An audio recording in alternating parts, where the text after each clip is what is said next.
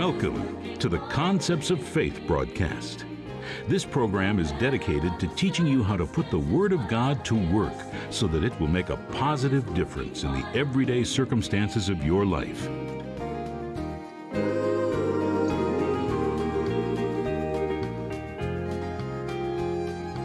Jeremiah 30 and verse 17 says, I will restore health unto you and heal you of your wounds. There are many of you watching today that need restoration of your health. I know we have all experienced situations where we needed our health restored. Well, on today's program, my mother is going to share her testimony of how God restored her health. 25 years ago, she was near the point of death. And believe me, we were praying for her. She was confessing the Word, and 25 years later, she's sitting here today, so God intervened. I would like for you to welcome today my mother, Peggy Capps. Thank you. Thank you, Mother, for being on the show. I really appreciate it. Good to be here. I had spoken with Mother about being on the show, and I can't tell you how much I appreciate her agreeing to do this all these years later. She and Dad recorded some shows explaining what had happened to her testimony, and I watched it again recently, and I got so much more out of it, even the second time around.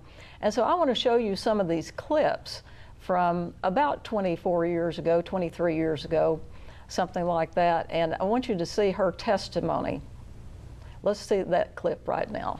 My liver was not in the best of conditions, but they didn't know what was wrong with it. But he said, you know, I think sometime you're going to have a liver transplant. Well, I told him, I said, no, my liver's going to be healed. I'm not going to have a liver transplant. I thought, well, God's going to give me a new liver. He's going to somehow make my liver work and function again like it should. But it didn't come the way I thought it was going to come.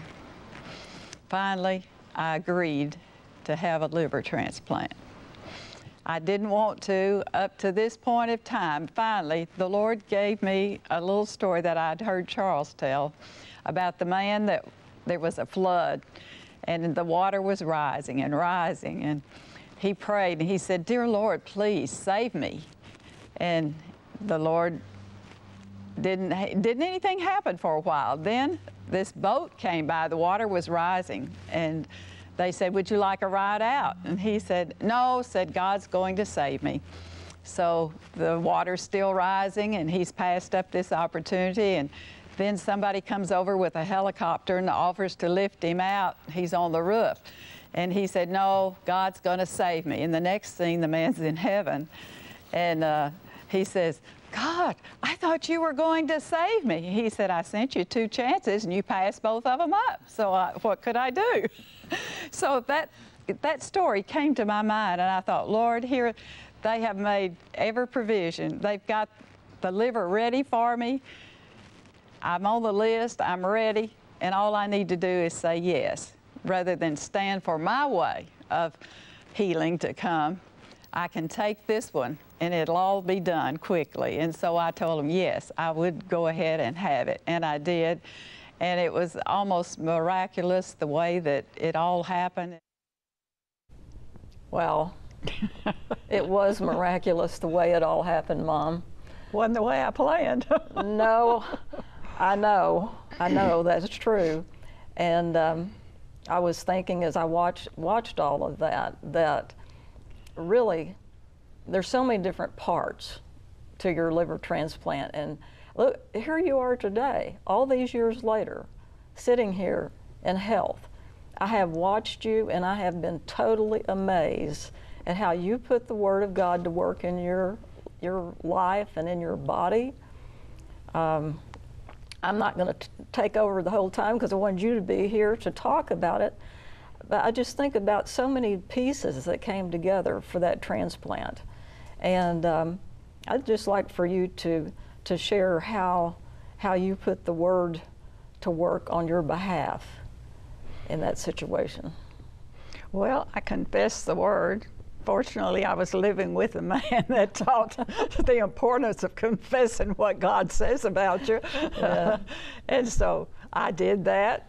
But, you know, things didn't really improve that much. And I kept on, because this was over a period of probably 2 years, maybe even a little more. And so I kept on doing what I knew to do, but I kept on wanting it done my way. That was the problem. I was just expecting the Lord to just redo my liver and make it whole and well again. And at times I would get a little bit discouraged when things would happen that, you know, I knew weren't according to what it was supposed to be going, the way things were supposed to be going. And but I just kept on, because I really believed that I was going to get well. I never doubted that, and I don't know why, but I believed I was going to be well. But the Lord had to deal with me finally, like we saw on that clip, and said, okay. I love that story. Okay, you want to do it your way and stay like you are, or do you want to do it what I've prepared for you? This is the way that you need to go. And so therefore I did, and it was just miraculous the way things worked out when I finally agreed to go God's way instead of my way. There were so many pieces that came together that people don't realize. You know, the first is that we had to find out what to even do for you, because the doctors said something's wrong and we don't know what's wrong. That's right. And so we went through those little circles for a long, long time. We did. You know, finally, you know, the doctor at the Mayo told you, you know, that, well, Miss Capps, I believe you're going to have a liver transplant. And you said, nope, not going to do it. I didn't believe it was going to be necessary. But it turned out it was, if I wanted to be well and quit being sick all the time and being yellow, my eyes. I was in sad shape by the time I finally decided to take the route that was best for me at that time, which was having a liver transplant. Right. Well, you know, you were the one that was ill. And the family, you know, Dad and I, Beverly, I mean, we were all on the outside of this looking, we were in it, and yet we weren't the one that was ill, so we were all dealing with our different parts of this. Yeah. And you know, when you have a family member that is very ill and near the point of death, it has an effect on you. And we prayed. There was one night that I was praying. I knew that if Mother didn't have a liver transplant, she was going to die. And you say, well, that doesn't agree with the Word. Well, the Word says that He will restore health. And some way, somehow, God was going to have to restore health to my mother. And I was praying that night. And that night, as I interceded in the Spirit, and I was praying in the Spirit. This is what you do when you don't know how to pray as you ought. You pray in the Spirit. And so I was praying in the Spirit and praying in the Spirit and praying in the Spirit, and I sensed death. And I rebuked death, and I took authority over it. And there was a release that night, and I had total confidence after that point. You had still not agreed to have a transplant, but I had total confidence after that night that you were going to be okay. Thank the Lord for that prayer. Well, you know, it's hard for me to put myself in your place, what you were going through, and at the same time, we talked about some things yesterday. It's hard. It would be difficult for you to put yourself in my place as your daughter, watching you go through this and knowing that, you know, I'm about to lose my mother way too early in life. I wasn't willing to do that. Yeah. I wasn't willing to let you go. And now, 24 years later, as I look on this whole situation, I see that the entire Capps ministry would have been different. It was so important that Peggy Capps live her life to the fullest extent, and it was important for you to be a part of the ministry. Dad was powerfully anointed of the Holy Spirit. He ministered the Word, and yet there were things behind the scene that were involved in running a ministry and keeping things running smoothly that only Peggy Capps could do. And still today, we rely on your wisdom. Well, you know, had heard the word and heard the word and heard the word. And I don't know really what happened to me, why I refused to go ahead and do it at a time when they told me I could get on the list and I needed to do it. But I don't know, maybe it's my nature that I'm stubborn for some things, and I just wanted to hold out. And actually, I guess you might even say I was trying to make God do it my way, and God doesn't do it your way. And so finally, you know, it just got to the point to where I was in such poor health, and things began to happen to me that I could tell, you know, this is not working the way I'm saying it's going to work. And then the Lord revealed that story to me and kind of shocked me and into saying, okay, let's take another look at this. That was God's way of getting through to you. It was. It truly was. And you know, as far as the timing, though, there were so many things that were lining up, because at first, you know, this was extremely experimental. Liver transplants were experimental, and actually you had passed the age at which they would do a liver transplant, and in order for you to get one, a couple of months before, they increased the age, so you were now qualified again. That's right. They did. So there were just so many things that fell into place. The insurance. Remember the thing about the insurance? The insurance was not going to pay because they said it was experimental. Right. And God moved on your behalf and used one of the doctors that you had here to see to it that it would be covered. Yes, he did. I had a wonderful Christian doctor at home that really helped me, you know, and believed and agreed with me, you know, that I was going to get well and be healthy again, and that Mayo too, I had a really special doctor that was with me all the way, you know, and I really got in there and tried to get me on the list, and I guess did, because, you know, there's always a list for a transplant of any kind, you know, but God was so good to me, it's just hard to say, you know, how much God loves us and takes care of us if we just believe Him to do that, and if we do the things that He tells us to do. And it's just so important to rely on the Lord. I don't know where we would be if it wasn't for the Lord and what He does for us daily. He daily loads us with benefits of all kinds.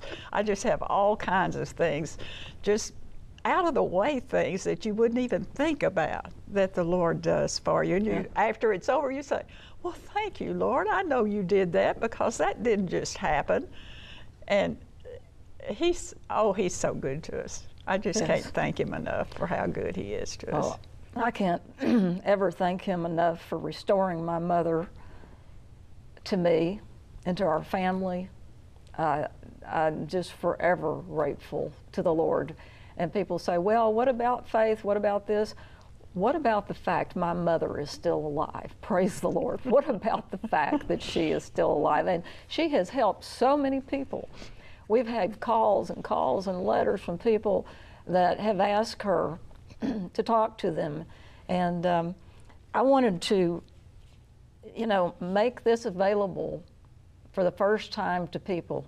We're going to make a DVD, and it's going to have the television show that we saw from 20-something years ago, where you gave it, and then the show today where you're still alive and kicking, so to speak. You're alive and healthy, and we're going to offer that, and the little booklet, God's Creative Power for Healing.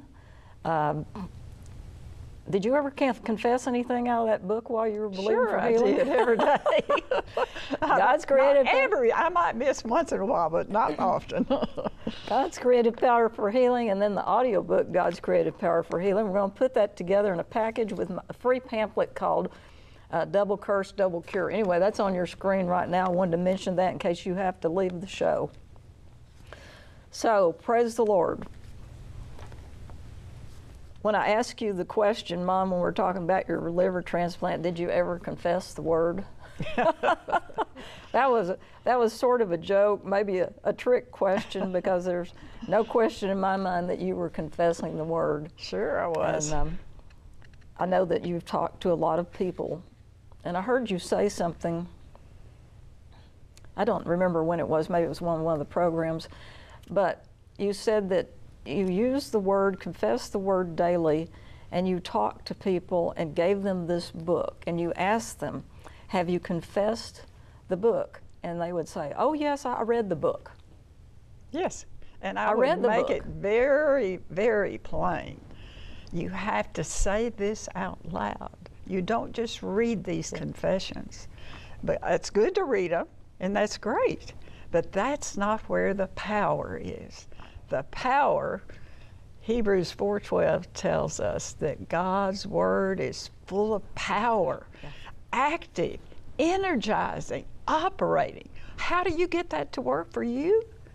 You speak it out loud. You get it down in your inner man. It doesn't work in just the soulish realm. You have to speak God's word until it's so much a part of you that you won't let anything come out except what God says about you. That's when it begins to work. It begins to grow and get bigger inside you, and you think, yes, I can do this.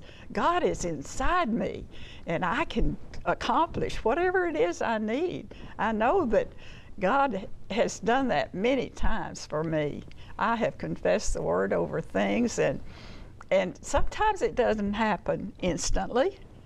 For instance, I was reading the other day Oral Roberts' testimony of when he was healed of tuberculosis, and he'd been in bed for 5 months. Yeah. He went and was prayed for. They took him, and he was prayed for, and he said that sudden burst of healing came over him, and he was made whole right then. Whole, that means you're complete, you're fulfilled. And it was wonderful. And he goes home and he's all excited. And then after a few days, why, he wasn't feeling that sudden burst of power that hit him. And he said one day he was leaning up in a chair, leaning up against the house, and his mother came around the house and looked at him and said, Oral, said, you're not feeling like you're healed today, are you? And he said, no, Mama, said that power, that sudden burst I had, I don't feel that now. I feel kind of weak. And she said, Oral, she said, you're healed, and said what you need to do is you need to go in the house, lay down on the bed, and take about a 10-minute or 20-minute nap, and don't get inside the bed. Don't throw the sheets back. She said you lay down on top of the bed and you take your rest, and when you get up, you'll be feeling better. And he said he did that, and it occurred to him during this period of time, or it occurred to me after I read all of it, that it was a year before he was totally healed and totally well.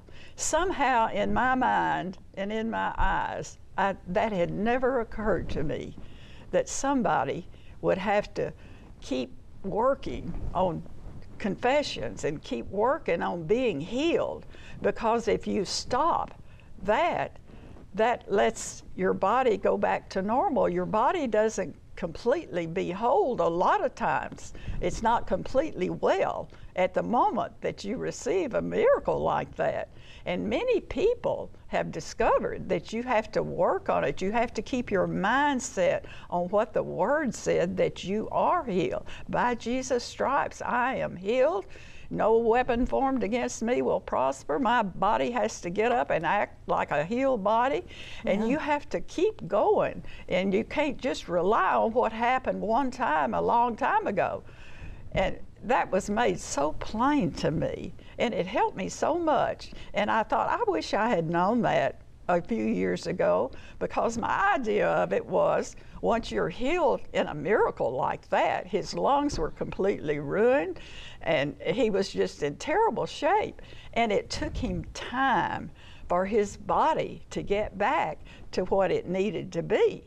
And so many times I think we don't even consider that fact, we think, okay, wow, I'm healed and I'll just do what I want to. Well, that body may not be completely well and you need to work on it. So anyway, that impressed me to a great degree when I read that. It was a shock, actually.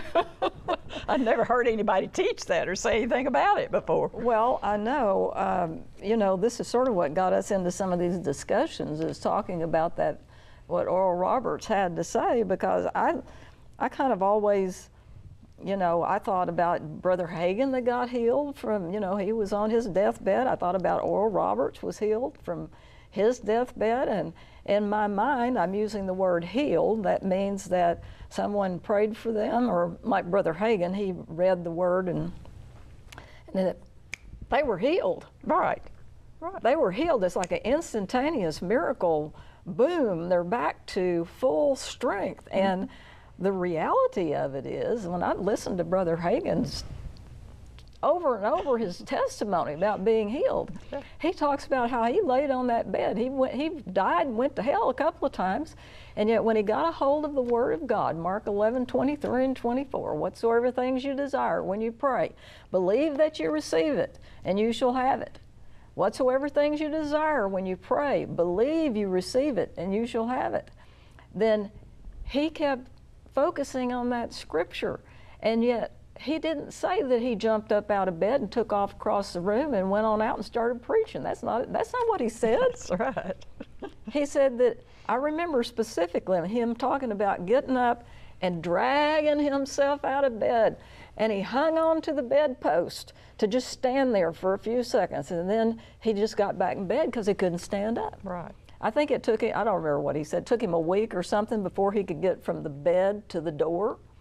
And yet, in some period of time, he actually opened the door, went to the breakfast table, and everybody looked at him like they'd seen the dead raised, because they really had. Right. But it was a period of time, and here's where I think people lose what God started in their life, is that they'll, oh, I got that book, God's Creative Power for Healing. And it says, Jesus took my infirmities and bare my sicknesses, therefore I refuse to allow sickness to dominate my body. I'm redeemed from the curse, and they get excited about it. Praise the Lord, hallelujah. And it's something to get excited about. The Word of God's always something to get excited about. And yet, then a few hours later or a day later, they're not completely healed. And they say, well, I confessed it. We even get letters in the ministry from people that say, I confess the word 3 times a day for a month and it didn't work. How do you know it didn't work? You go to a doctor and they give you a prescription and they say, take this twice a day for 10 days. Right. Right? Right. And they don't say, well, take it one day, and if you take this antibiotic 1 or 2 days and it doesn't work, then throw it away. That's not what they say, because that's not what happens. That's right. It's got to have time to work in your body, to assimilate in your body. Like you said, Hebrews 4:12. The Word of God is alive, it's active, it's energizing. It energizes the cells of your body. And yet, if the cells of your body have been subjected to toxic thoughts, toxic beliefs, and all kinds of other things, it takes a while for the cells to absorb it. And so that's, I think, where people lose it a lot of times. They stop, they give up. Yeah. And that's one of the things that I've seen you do. You never give up. You never give up. I have seen you not too long, ago when, you fell, had an accident, and broke your hip. And that was a long, hard haul. That was difficult. And yet, when it came down to it, you could have decided, no, I've just done all I can do. I'm going to just, sit around in an easy chair, because can I tell how old you are? Certainly. You can tell by looking. Well, I don't want to get in trouble here, but you're 84 years old. You could have said, I am, back then, 82, 83, and I'm just ready to settle down, so I'm going to sit in this chair right here, and I'm not going to do that hard work to get up and walk again. And I'm not going to let the devil defeat me. Jesus already defeated him. And he's not going to get the best of me. Well, you know, I think the devil, when you get up in the morning, says to all his imps, run, Peggy Capps is up, get out of the way. He might as well. But, you know, this is so, you know, share it. You can talk the word, but sometimes it really helps for people to hear where somebody else is coming from. It does. It You helps know, me. It helped me to understand that Oral Roberts, yes, he was healed, he was restored to health, and yet it didn't happen instantly, where he went home from that meeting where that man laid his hands on him and the power of God went through him, and he didn't go home and start plowing the field. That's right. He still had to rest, you know. Right. So, but well, this is really good. It's just so important. I see why the Lord wanted me to have you on the show today. Just so anointed. You know, Mom, your testimony has just helped so many people over the years, and we're constantly getting requests from those who either want to hear it again or pass it on to someone to encourage them. So I'm going to make a special offer. We are putting the original television program of your testimony from 1995 and the program we are recording today on a single DVD video. 2 programs on 1 DVD, and we are offering that so not only can you watch the programs again, but we are including the book, God's Creative Power for Healing, and the audio version of that book on CD so you can listen to it. Many people want to listen, you know, and confess the word while driving to work, or even listen on their smartphone while exercising. These 3 life-changing items are combined into a package for only $30 with free shipping in the United States. When you order this package, I have instructed our office staff to include a free teaching pamphlet that I wrote called Double Curse, Double Cure. Jesus not only redeemed us from the curse of sin, he redeemed us from the curse of sickness. He took both our sin and our sickness and disease in order to make us whole and well. You can call now, 1-877-396-9400, ask for package offer, $25.19 for $30 and free shipping. If you want to order these items separately, you can call and ask for individual pricing and shipping charges. We also have MP3 downloads and ebooks available on our website at capps.tv. Our goal is to get the good news of the Word of God out to you in every format, because God wants you well. Join us next week on this program as we continue the series on healing and health. To order a copy of today's show or any product offered on this program, call 1-877-396-9400 or visit our website at capps.tv, where you can order downloads of our MP3 teachings, ebooks, and watch other programs on demand. This broadcast has been sponsored by Capps Ministries and is dedicated to helping you put the Word of God to work in the everyday circumstances of your life.